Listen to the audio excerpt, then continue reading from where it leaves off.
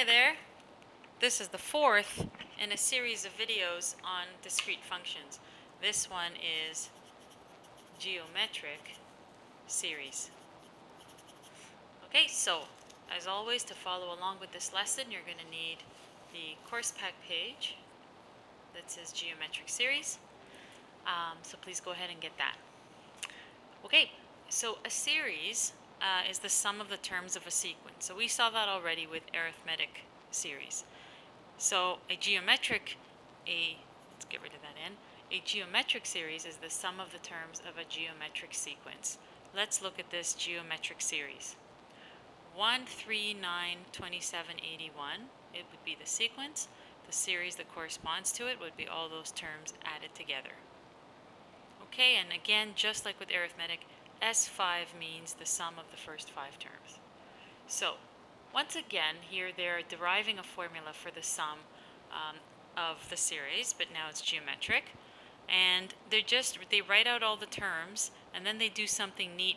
They divide the right side by r, and bring the r over to the other side, and then they do a bunch of manipulation. They end up with this.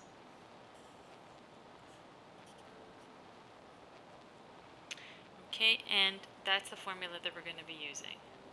Right, Sn equals a times r to the n minus 1 over r minus 1. So let's look at example 1. Find the sum of the first 9 terms of the geometric series, and there's the geometric series. So we're going to need to know a couple things. We need to know a is 2, and r.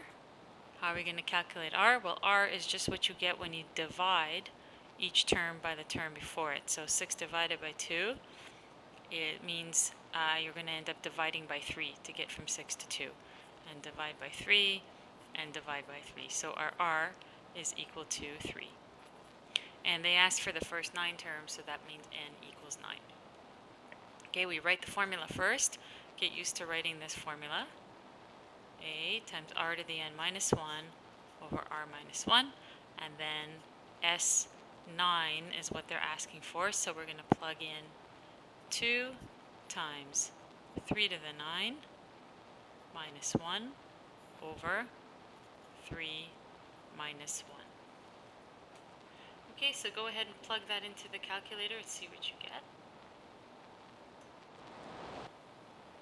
Okay, so I've put it into my calculator and I got 19,682, and that would be the sum of the first 9 terms. Okay, so now let's look at example 2. Find the sum of the first 14 terms, and some of them are, this one's a little easy, but the next one you have to think about a little bit. So why don't you pause the video and try to do this. Remember, to use the formula, you need to know the a, you need to calculate the r, and you need n. So we have that in both cases. So I'm going to work on this on the side. You pause and come back to me when you're done and check your answer.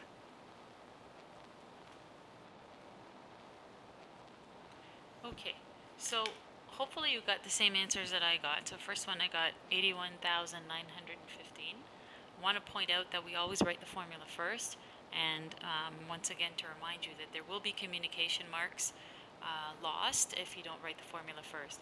And the reason we do that is just to make sure that if you don't get the right answer, so that I am understanding whether you just didn't know the formula, or whether you knew the formula but you put the wrong values into it, or you put the right values into it but then there was a calculation error.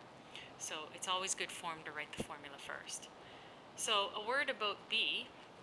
So b is a little harder to calculate the r. This one is kind of obvious, but this one's a little harder. And just remember how to do it. You just take any term.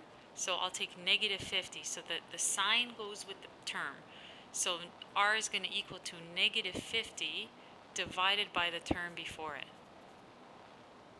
And that would be negative 1/2. And I'm working with decimals in this question only because the question was given with decimals. But in this course, as you know, decimals are only allowed for word problems, and we try to keep everything in fractions as much as we can. So if your sequence has decimals, go ahead and use decimals. Otherwise, it's expected that it's going to be fractions. And then the last thing to say is that something like this, when you put all the numbers in, is a little tricky sometimes to put in the calculator. You really have to be aware of the order of operations and the brackets.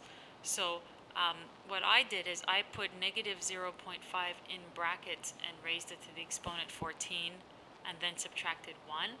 Got that answer, multiplied it by 100.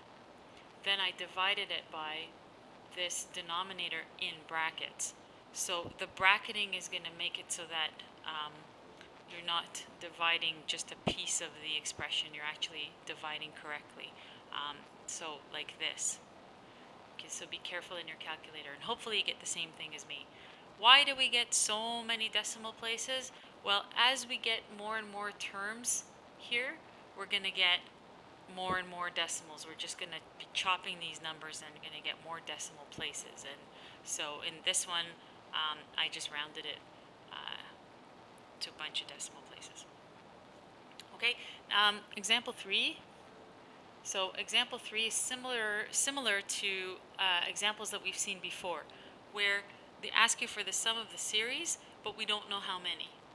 So what do? We do the same thing we did for arithmetic sequences and geometric sequences. We have to calculate the n so that we can put it into the SN formula.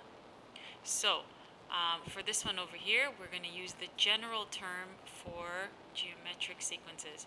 Tn equals AR to the n minus 1. We know A, we can figure out R, we don't know n. So we say that this last term, we'll call it Tn, and now we have to figure out what the n is.